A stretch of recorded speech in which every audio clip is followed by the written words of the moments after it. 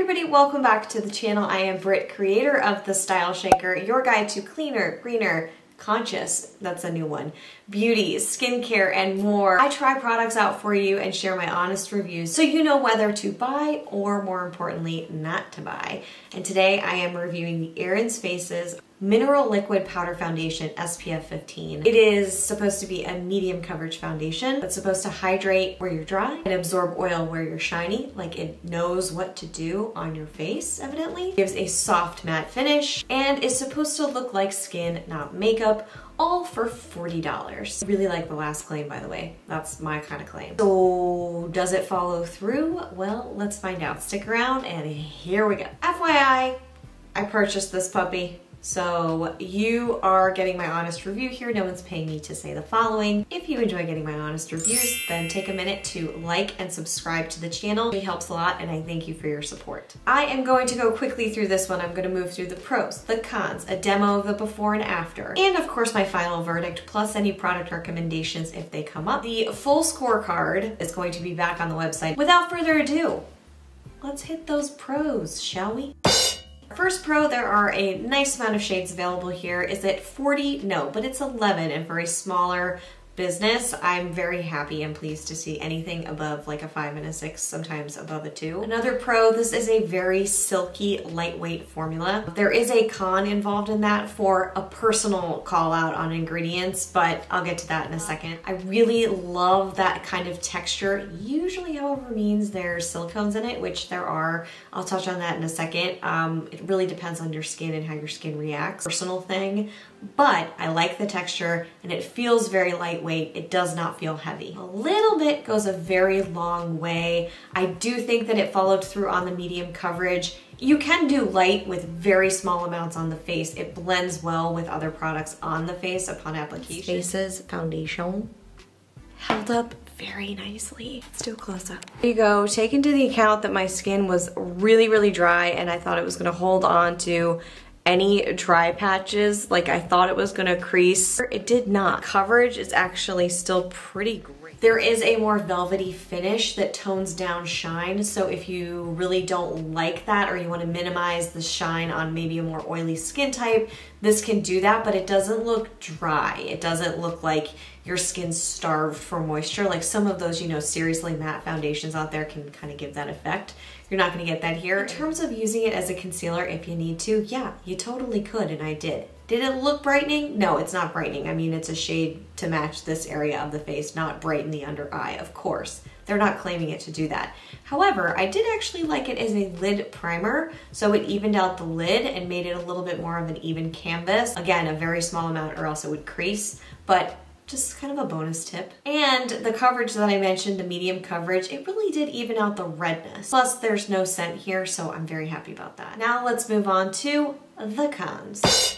The one thing that I did see here upon application, if there was any dry patchiness or, you know, maybe there was like a little bump here or there, it would separate a bit around it and create a bit of texture. It wasn't that feathering on top as much, although that was a little bit there. I resolved that with a sponge to apply it. When I used the kabuki brush or just my hands, it was good, but it would grab onto the patchiness a little bit. A damp beauty sponge really was needed for me to get more of a flawless look, which got better throughout the day. I wanted to add that, but I don't want to wait all day, you know.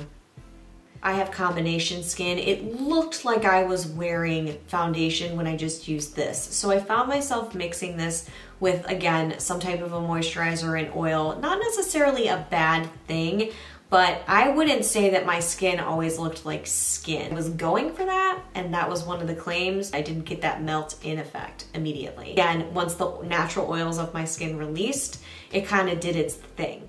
The last con is also a little bit personal, but for those of you that are looking to avoid silicones, it's a potential con. I'm not gonna villainize silicones. I am not a cosmetic chemist, never claimed to be.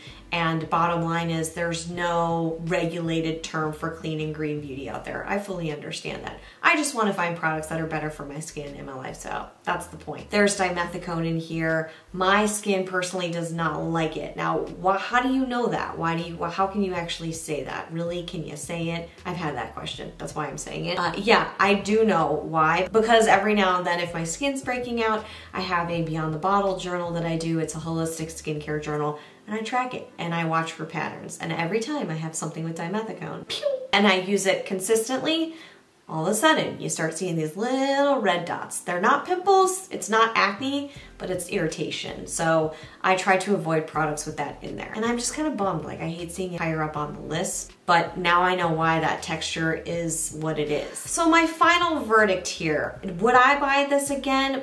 Probably not, because of the dimethicone and because I know it would irritate my skin. So no, it's not a must-have for me. If you're open to the formula, if you want a fuller coverage, it's not going to be heavy and it's not going to be dewy. If you are still curious about other products out there like this that give this kind of a look, then I would absolutely recommend the following. These are not necessarily favorites, but I'm recommending that you check them out so they weren't complete fails at all. And I'll link to reviews so you can check out the reviews as well. Initially when I tried this, it reminded me so much of the Clove and Hallow liquid skin tint, which was really such a cool product. Again, it had, I think, an ingredient issue that was an issue for my skin, but I really liked the finish that I saw there.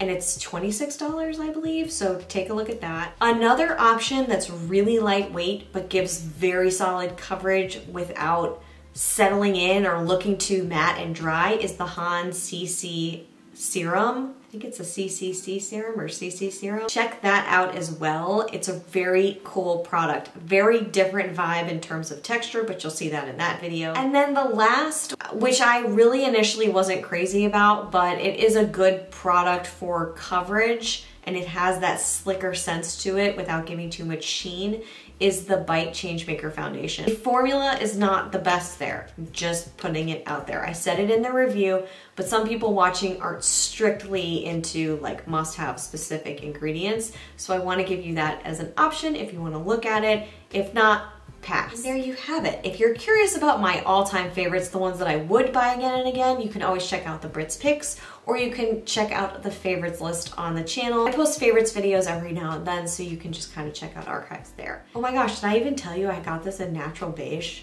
Sorry. I got ahead of myself. What else is new? That's all I have for today. Thank you so much for watching. If you found this review helpful, make sure you like the video and subscribe to the channel. I appreciate your support as always, and I'm gonna go put this away and try some more stuff out for you. I will see you right back here real soon. Until then, bye. But do you want to know what I'm wearing? Because sometimes you do, so I'm gonna tell you. Those who want to know. Aether Amethyst eyeshadow palette. The Aether Self-Love Lip Cream, which I think they had a production issue, hashtag COVID. Really a good color, and I hope they get that fixed. Oh. And then Clove and Hallow, I have the Lip Velvet in Darling. Just got this. It's pretty much the same color as my actual lip, which is kind of amazing. Really good shade match. Thanks, Britt. You're welcome, Britt. Okay, bye. It's hoodie season. It's my favorite. It's my favorite season in the world.